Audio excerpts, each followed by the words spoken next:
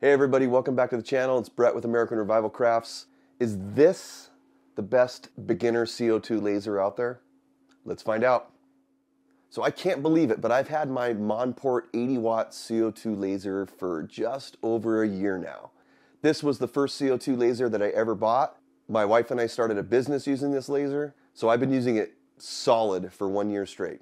So over this period of time, I've learned a lot about these CO2 lasers. What I want to do today is share some of my experiences with you to help you determine if this is the right machine for you. And who knows, it could possibly be the perfect machine for you.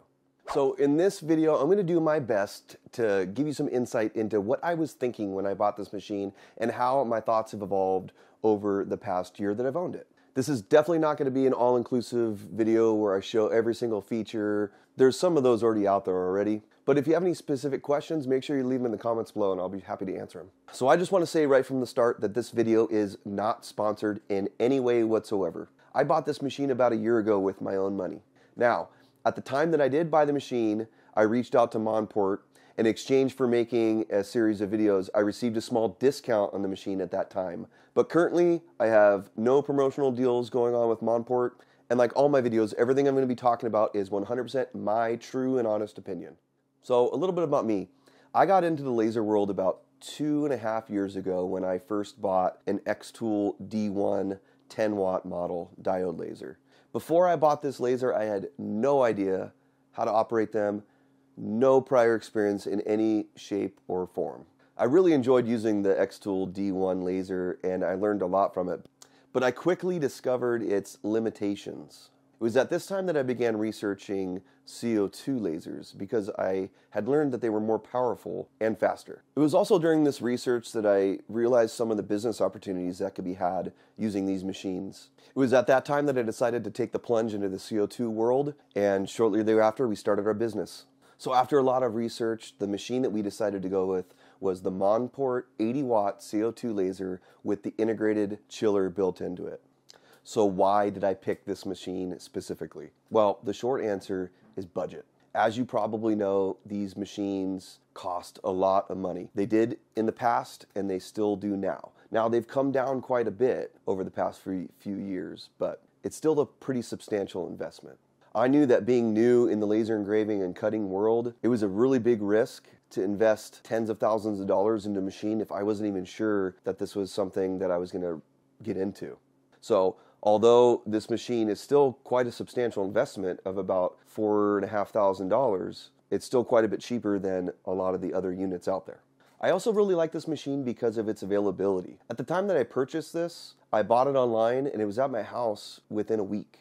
Now this is a really popular style of machine. So for that reason, a lot of them are made and there's a pretty large market for them. Now, I'll link to all the exact specifications of this particular laser, but the one thing I want to talk about right now is the power and the speed of this. Me coming from the diode laser world, an 80w CO2 laser was a huge jump in power. And with that increase in power, it's also going to give you an increase in speed. So I went from being able to cut 2 to 3 millimeter basswood plywood with my diode laser to now cutting over 1/4 inch material even faster than the diode laser with my new CO2. For me, that was a huge increase in production. I was also engraving 2 to 3 times faster with this machine than I ever did on my diode laser. Now I know a diode laser and a CO2 laser are completely different animals. It's comparing apples to oranges. But I just want to make this comparison here because it weighed heavily in my decision to end up going with the CO2 laser, just because of how much faster it is at everything. So here's a few examples of some material test cards that I've made in the past. Now these are really, really important to create anytime you're using a new material. Even though I may give you my settings for how I'm cutting material or how I'm engraving material, each individual laser does have its own differences. So you need to know how your machine is going to react specifically to material in your specific situation. Another thing I really love about this CO2 laser that I've learned over this past year is that there are a million resources available to learn how to use these and repair these out there on the internet. Anytime I've had a question or problem operating the machine, a quick Google search has solved almost all of my problems. There is so much out there, not only from the manufacturer, but from user groups and message boards. And so many people have this machine that there are so many different resources out there for you to learn from.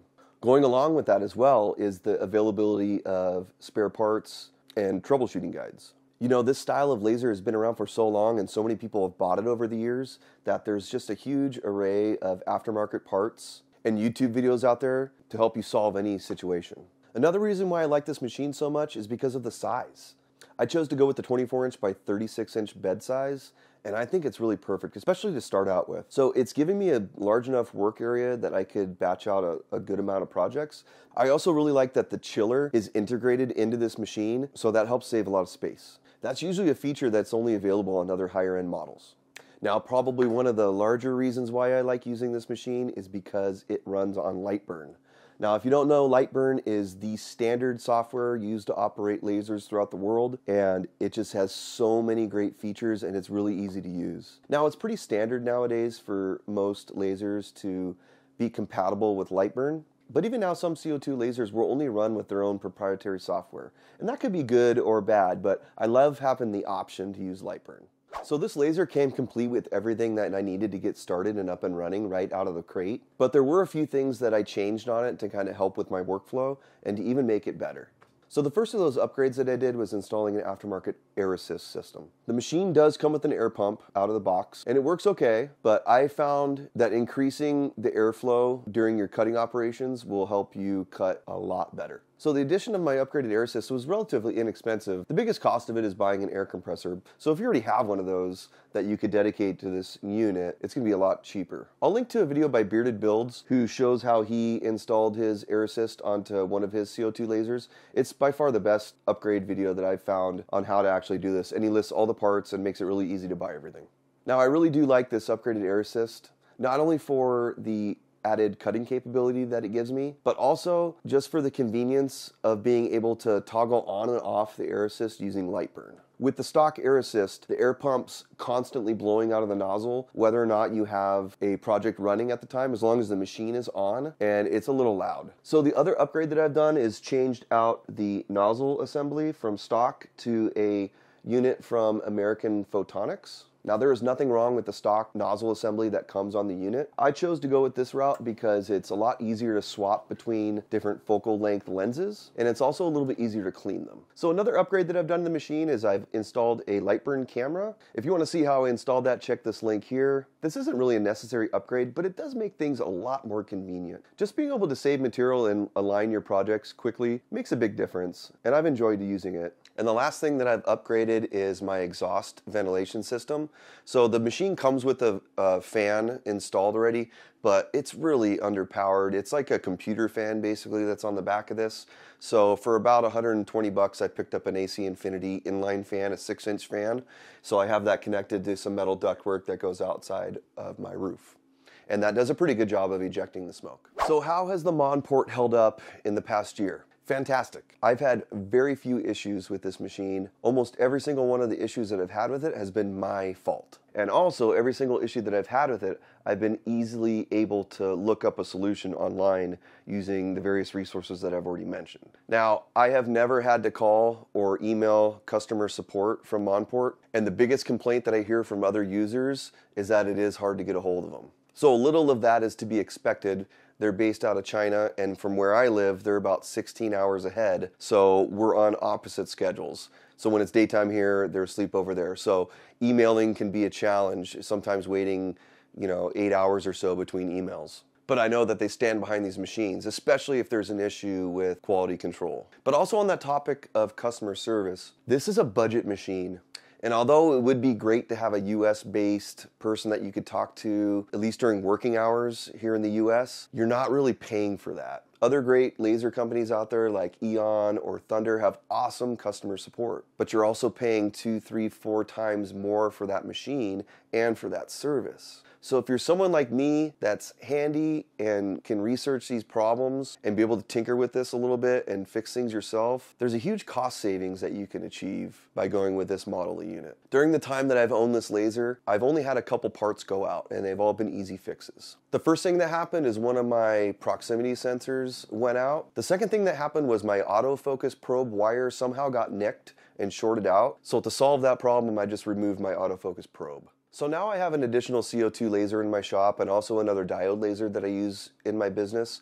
But for a while, this was the only laser that we were using, so it was extremely important that it was constantly up. So one thing that I did to make sure that I was always running is I made sure to buy some spare parts. I have a spare laser tube, spare proximity sensors, a spare power supply on hand just in case anything goes out, because if something does happen to some of those items, it's going to be probably at least a week to get those delivered. It's not stuff that you can just run out to the store and get usually. Another thing I want to mention about the Monport laser, and really all of this class of laser in general, is that they are going to take some time to set up and calibrate. You might get lucky and out of the box everything's going to be aligned perfectly, but probably it's not going to be, just from shipping and just the manufacturing process. So the biggest thing that you need to do, and I cannot stress this enough, is to make sure that the mirrors are aligned. I'm going to link to a great video on Monport's website that tells you how to exactly align the mirrors. It's really an easy process. It's just a little finicky at first when you first learn how to do it. It takes a little bit of time. And that by far was the biggest frustration that I had with this, being a new user and expecting it to cut right out of the box perfectly. But like all lasers, the mirrors need to be perfectly aligned to get the best performance. And also, I cannot stress enough the importance of maintenance. So the maintenance schedule is going to vary depending on how much you use this machine. But for me personally, using this every day, I maintain it every single day. That maintenance process is not very complicated, but if you do not maintain a strict regimen of maintenance, problems will compound with the machine, and that's when you're going to get downtime. So I have a whole video about how I maintain this machine if you want to check it out right here. But basically, it involves cleaning the lens, cleaning the mirrors, checking alignment on the mirrors, and overall maintaining the cleanliness of the machine. For me, using it every day, as long as I take 5 or 10 minutes at the end or beginning of my day to take care of those things, everything's running perfectly. You know, I just want to say that no matter what laser you do go with, none of them are magic boxes that are just going to spit out products with the press of a button. They all take testing, they all take planning, they all take failures. You know, anytime you're coming out with something new, you have to go through that process to get things right. So is this the best starter CO2 laser? Well, it depends. For me, yes, 100%. I love this machine. I'm so glad that I bought it. It has opened a lot of doors for me, and it has performed beyond my expectation. But you may be in a different position than I'm in. So the answer to that question is going to depend, because everyone's situation is different. Is this the perfect laser? No. Does the perfect laser even really exist? I'm not sure. What I do know is this machine is an excellent value. And for me, it did exactly what it said it was going to do. Having this machine has jump-started our business, and we could not do what we can do without this. So there you have it. What do you think? Is this the best laser machine for you? I don't know. You tell me. All I can say again is that I really enjoyed using it. I'm going to continue to enjoy using it. It's going to have a spot in my shop for as long as it's alive. But what do you think? You got a question? Got a comment? Leave it down below. Let's continue the conversation. I am by no means an expert. I've had this machine for a year. This is my first CO2 laser. But I do want to tell you that a lot has changed in a year, even for me. So if you're just thinking about getting into this, there's a lot to learn, but there's so many resources out there for you to help you learn that it's totally attainable. Thank you for a great 2023. At the time that I'm recording this, it's almost Christmas time. So we've had just a fantastic year, a lot of growth. We're almost to 2,000 subscribers now. So thank you very much for that. If you do like this video, please give it a thumbs up and consider subscribing for our future content, because we have so much planned for 2024. It's going to be awesome. New laser projects, laser reviews, CNC projects, giveaways, lives, all sorts of stuff going on. So you're not going to want to miss it. Please consider subscribing. If you haven't already, check out this playlist up here. This is a bunch of videos that I made regarding the same unit. So tons of information, a lot more information than I covered in this video. So be sure to check those out. All right, Merry Christmas. We'll see you next year.